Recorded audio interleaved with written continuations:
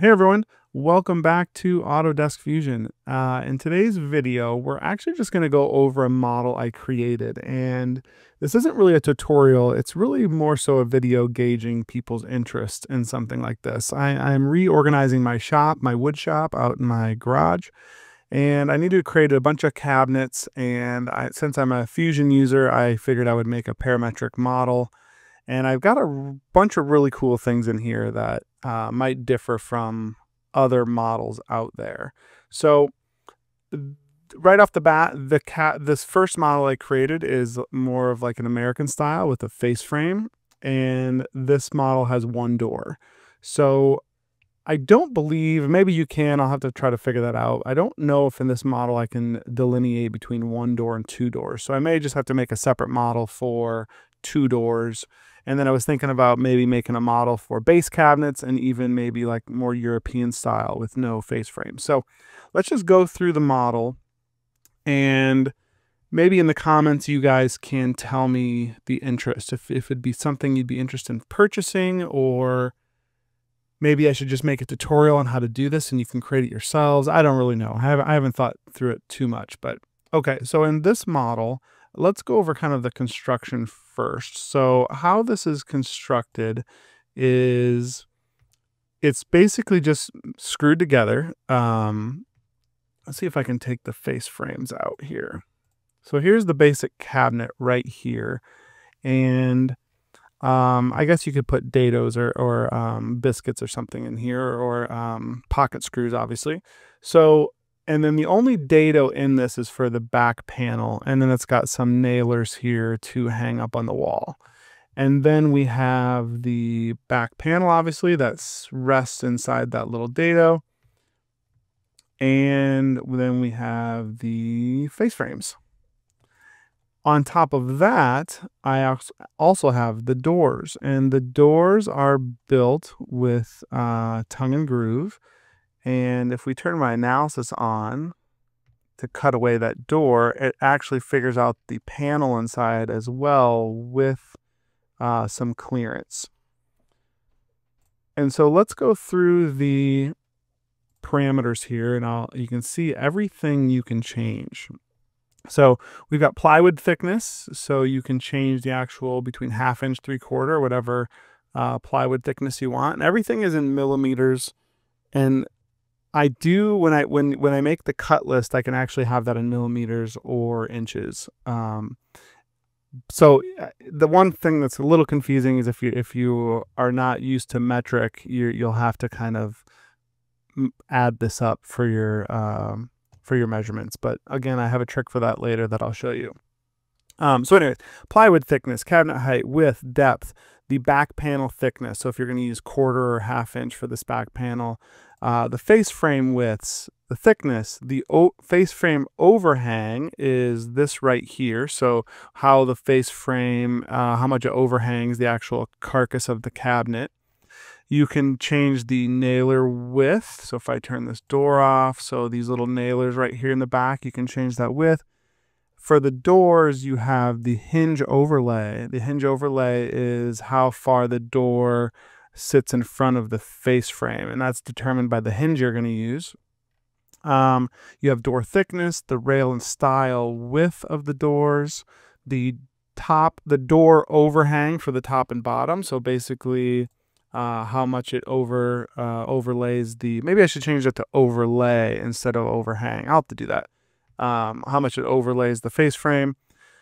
The door panel thickness, so this piece right here that's inside the door, and then the crown addition. And the crown addition affects the, let me get out of this here. The crown addition affects the height of this top rail to make room for a crown. So you can see if I get into this, I have crown to 0, but if I wanted to add another inch here, so 25.4, you'll see this update right here.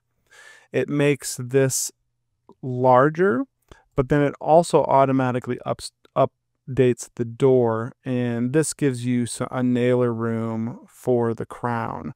Now obviously for like an end cabinet, you would have to make this this style a little shorter because you want this to be flush, but that's something you'd have to do on your own. I don't have that calculated in. So everything works really, really great. So instead of just going through and manually changing these, I'm going to show you something else I did. And this will only work if you have a paid subscription for Fusion. So if you don't have the paid subscription, you'd have to manually enter all this stuff. And really, once you get your, the basic stuff down, like your plywood thickness, you're really only changing height, width, and depth once you get everything else set. But if you have a paid version, I have a bunch of configurations set. So the configurations are standard upper cabinet sizes for one door. So we have 30-inch tall, 36-inch tall, 39 and 42 tall, and then the standard widths. So if I wanted a 39 by 15 cabinet, I could just double click and it updates. Or if I want a big one, 42 by 24, it updates, and the door updates as well. Now here comes the coolest part, I think. So I created a script to give us a cut list. And so what you can do is go to File and View, and you're going to turn on the text command. I already have it turned on, which is why it says hide. So if I hide that, if I go back up to View and Show Text Commands, it's way down here at the bottom of the screen. And you hit this little plus symbol, and you can see some text here. Now what I can do is go up to Utilities, Add-ins, and I created a little script called Cut List Generator. And if I hit play, a little window will pop up, and it'll ask me if I want to export it as a CSV file, and that way you can open it up in like an Excel spreadsheet. I'm going to hit no for now, but if you hit yes, it'll ask you to save it and stuff. So I'm going to hit no. What it will do is show up in the text command. So I can hit plus here, and we may have to just raise this up so we can see. And at the very top, it gives us all of the pieces of the cabinet and door, and it gives us both the metric measurements and the imperial measurements.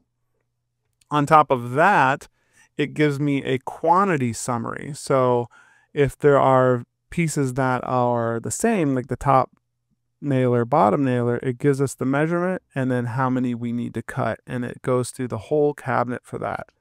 Now, obviously this isn't as robust as an actual cabinet program, because you can only design one cabinet at a time. You can't design a whole kitchen like this, but I think it's pretty useful, especially for someone doing it as a hobby or something like that. But okay, I think that this video is probably long enough. I'm really just gauging interest. Would you guys want to see a video on how to create something like this? Would there be interest in purchasing the files along with the script so you can really quickly design cabinets in Fusion?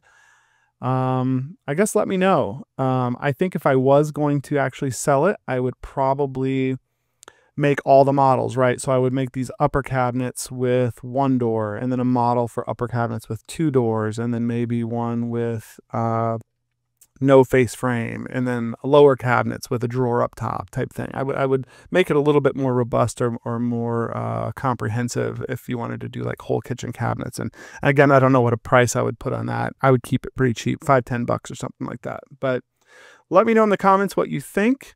And if there's enough interest, I'll kind of keep going on this. All right. Thanks very much for watching.